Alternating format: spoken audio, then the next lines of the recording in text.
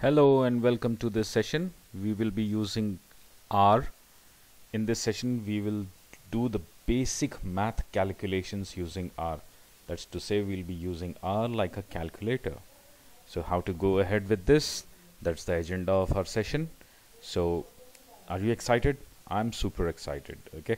R is one of the most powerful and happening statistical tools that's around. So let's lay our hands on it. Let's get dirty with R. Okay, let's see. So now I'll open my R interface. Let's see how it looks like.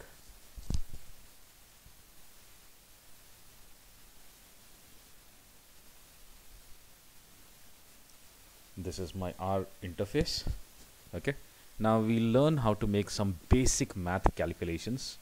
So remember, whenever you see this greater than, that is to say this is our input. Okay, and once you hit enter, you will start getting your output. As simple as that. Okay, this is one of the simplest of all the features. You can see. Now I wish to do, let us say, a simple math calculation like 3 plus 9 plus 12 minus 7. Okay, 3 plus 9 plus 12 minus 7. So I hit enter, I get the output. Can you see it? That's 117. Okay, it's quite simple, quite simple. Okay, now let's do a bit more complicated task. Now let's see, I give it the command 12 plus 17 by 2 minus 3 by 4 multiplied by, let's say, 2.5. Okay, hit enter, it gives you the answer right away. Isn't that interesting? It's awesome, powerful and simple. That's the beauty of R. Okay, let's do another calculation. 12 plus 17 by 2 minus 3 by 4. Close the parenthesis, multiplied by 2.5. Okay, so I have my answer, that is 49.375. right? So understand one thing here, R evaluates the parts in parenthesis first, taking the division before the addition and subtraction. Okay, so that's going to be quite important for us to remember. Lastly, the result from the brackets is being multiplied by 2.5 to give the final result.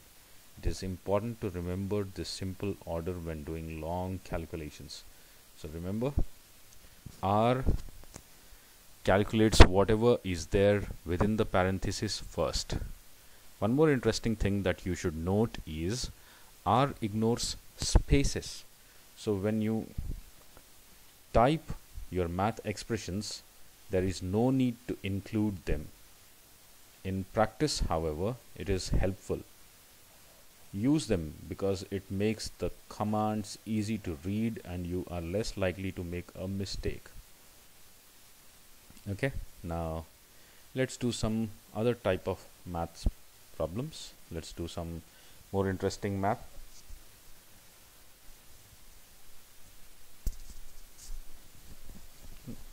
Now let's say I wish to do some calculations using pi.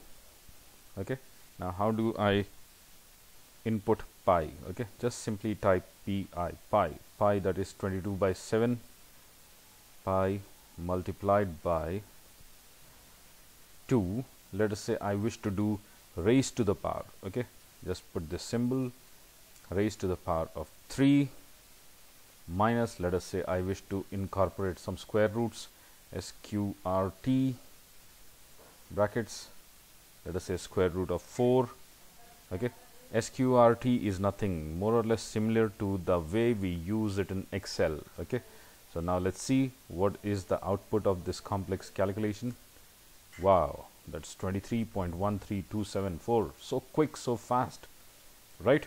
Let's find another calculation. Let us say ABS is the command for absolute values. Okay, so ABS, open parenthesis, 12 minus 17 multiplied by 2 by 3 minus, let's say, 9, close parenthesis. Wow, the answer 8.333333. Isn't this simple and amazing? Let's do some more calculations. Let's now try to do a factorial. Okay, now let's type factorial. This is the simple command for factorial. I'm trying to find factorial 8. Okay, straight away I get 40320. That's the factorial 8. Now let's do some logarithms. Okay, now different types of logs. Let us say I'm using log, let us say log, open parenthesis, 2 comma 10, close parenthesis. Wow, you can see log 2. Okay, log, when I say log 2 comma something, okay, you have to understand logarithm of 2 to the base 10. Okay, so logarithm of 2 base 10 is 0.30103. Okay, that's quite simple. Let's do it in other way. Let us say log, okay, open parenthesis, 2 comma base equals to 10, close parenthesis. Okay, you have to be careful with this. You get the same output. Okay, so did you see the resemblance? Log 2 comma 10 means log 2 to the base 10. Okay, both are quite similar. So let's do another thing. Let us say I want to find log 10 to the base 2. Okay, wow, you can see. Okay, this also means the same. Okay, this is log 2 to the base 10. Okay, so these are different ways of writing the same thing. Now let's do a natural logarithm. Okay, natural logarithm is base n. Okay, now let's say you don't need to write n separately. You just simply write log 2. It will by default calculate the logarithm of base n. Okay, that's the natural logarithms. Okay, now let's do some exponents. Okay, now exponents is simple. Just type exp. Let's say I wish to find exponents of a very complicated, let us say 0.6931. Let's even go further. Let us add 472. Okay, quite complex, right? Just see. Wow, see, the exponent of this is 2, straight away 2. Okay, so this is quite interesting. Okay, can we do some logarithms again, or it's done? Okay, why to repeat? Now let's say, yeah, now let's say if I need to do some reverse logarithms. Okay, now let's do, how do we do reverse logarithms? Okay, let us say 10 raised to the power 0.30103. Can you guess what the value could be?